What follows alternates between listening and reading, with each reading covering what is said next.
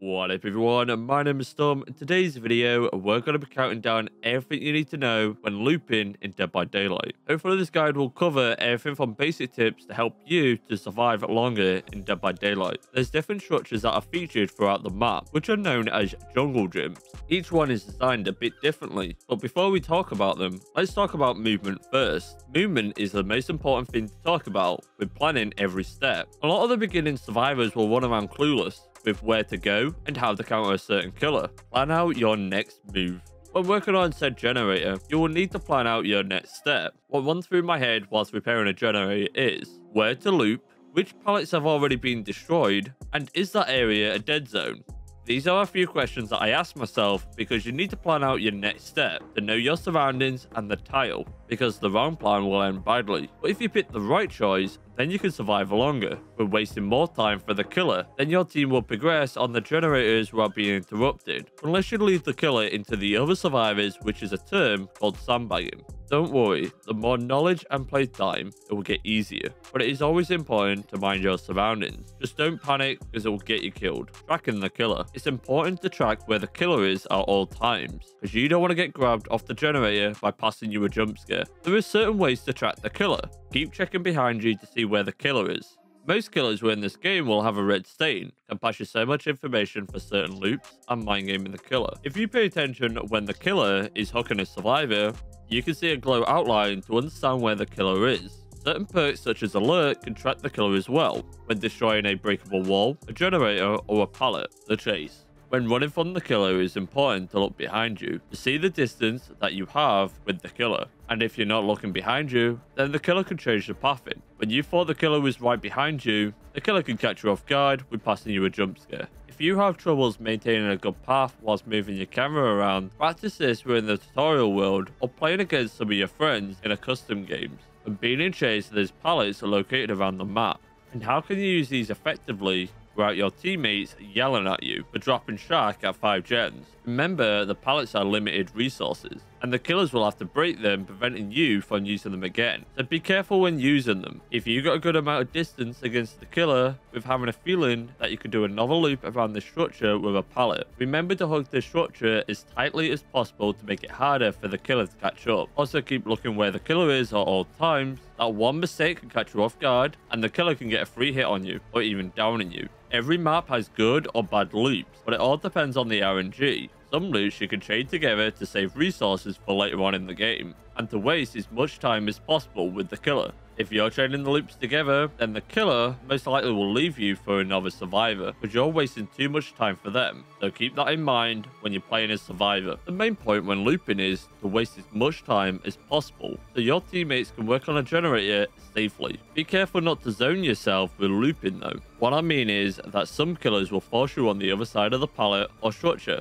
to force you to run with losing distance to get to the next loop. Also keep in mind that the killers can reach a vault and double back just at the right moment to catch you off guard. Sometimes the killer will double back thinking you're about to vault, passing you distance to vault or to run around the other way of the loop to continue the chase. If you lose a health state when losing a mind game, don't panic because you get granted a small speed boost to get to the next loop. Also, if you get hit near a pallet, don't throw the pallet. You'll lose distance and you're wasting a pallet. Just take the hit and continue looping to waste as much time as possible. The vault speed.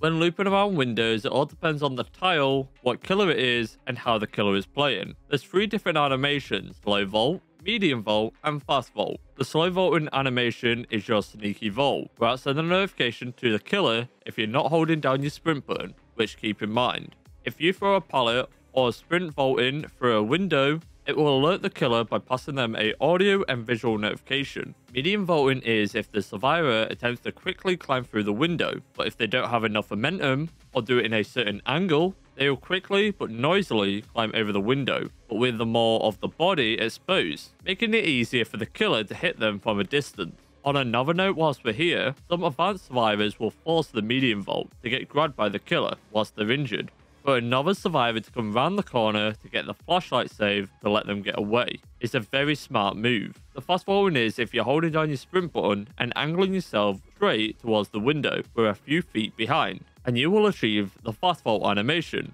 which you want to achieve most of your chases. The basic comment tiles. Throughout the map, apart from random structures laid out, there's common tiles called jungle gyms, and each one is different. Let's showcase how to loop as a survivor on each tile. The Killer's Shack. The Killer's Shack spawns are located on every outdoor map, where it spawns a window and a god pallet, which is no counterplay, and you have to destroy the pallet. Also, there is slots you can see through on the boarded up windows to help you against the mind games, but be careful, some killers can shoot through them, but that's for another day. If you're going to run Shack as a survivor, try to avoid throwing the Shack pallet and try to save it for endgame, or if you need to drop it to avoid death, then do it. The best way to loop the killer in the Killer Shack is by leading the killer through the doorway with lining your character towards the window with that fast vault animation, what we talked about. Be careful though, because the killer might mind game you by doubling back and catching you off guard at the window. If the killer forces you to loop the other way, just keep an eye on the red stain and attempt to fake the vault to run towards the doorway to continue the chase. Also, if you're coming the long way, the killer might jump through the window to get you off guard, but if you're fast enough, you can react in time. The Long Wall Gym. The Long Wall Jungle Gym have a window on a fairly straight long wall, but it all depends on an anti-loop killer's. You will run towards the window and keep looping clockwise, but the killer can fake it by going left towards the window. Then all of a sudden, they can vault the window with confusing the survivor and getting a free hit on them. If you're facing a huntress, then you need to keep hugging the corners towards the pallet and try to bait out the shot, then vault. It's all hit and miss, and it all depends on the killer and how they're playing, so just be careful with this one. The Short Wall Gym. Short Wall Jungle Gyms have a window on a shorter side, an L-shaped wall. The window and the pallet are always opposite sides of the jungle gym. You kind of want to loop this the same way as the Long Wall Gym, but you can have an easier time on this tile. When vaulting, you can fake it by going left if you don't want to use the pallet, and continue either towards the window or the pallet, but it all depends if the killer wants to double back or continue chasing you. If the killer wants to anti-loop you by going anti-clockwise to force you to use the pallet, or to slow vault the window to get that free hit,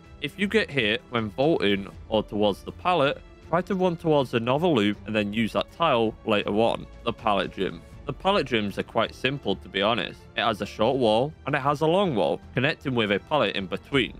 Most of the time, the killer will get a free hit or mind gaming you to catch you off guard. It can be very challenging when a survivor drops the pallet, forcing the killer to break it, but this tile is a 50-50 and the killer will most likely catch you off guard, so just be careful. The T and the L walls. One of my favorite loops, to be honest, but these tiles can be quite scary when you can chain them with other loops to make them even stronger. When looping this tile, you want to attempt to run these clockwise, and it can be a nightmare for certain killers to counter it, especially when you vault these windows until the entity blocks them. A smart killer will try and force you to go anti-clockwise, so it will take you onto the short end to get that free hit. But sometimes the killer can mind game when you've taken the short end by hiding the red stain, and you could either jump into the killer's arms or fake it with going towards the other window and continue the loop. It's hit and miss, I would say. If you get injured with this loop, try to plan out the next step by looking for another loop to go to try and lose distance to waste even more time. These extra few seconds can help a teammate to finish off a generator. The Z walls. These walls are just a meme, and most of the time you'll lose a health state. If you have nowhere to go, then you might be able to bait out some time by making the killer swing to get to the next loop safely. But like I said, you most likely lose a health state in this, but wasting a little bit more time can help. That's pretty much all the common tiles mentioned, but if you want a part 2 of running the map-specific tiles, let me know in the comments below. The more you play Dead by Daylight, you pick up a few tips and tricks to help you learn these new tiles. Remember to use every chase as a learning curve, with analysing your gameplay to learn what you did good and bad in that chase. A very handy perk to help you with looping is Windows Opportunity from Kate Denson that shows the auras of pallets and windows. I would recommend using this perk when playing the game to understand certain loops and to know when pallets have been used already. It's a very handy perk and I still use it to this day. Hopefully this guide has helped you to become a better looper instead of urban raiding around the map when you hear a terror radius.